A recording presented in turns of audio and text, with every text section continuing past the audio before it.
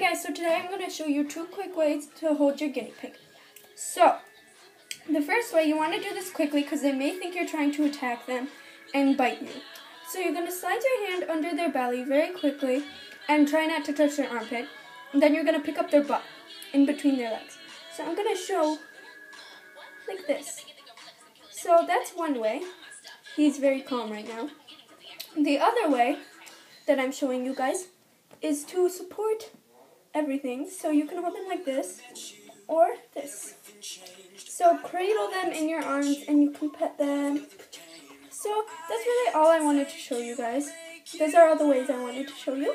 So that's all, and thanks for watching my videos. Comment, subscribe, anything will help. So bye guys.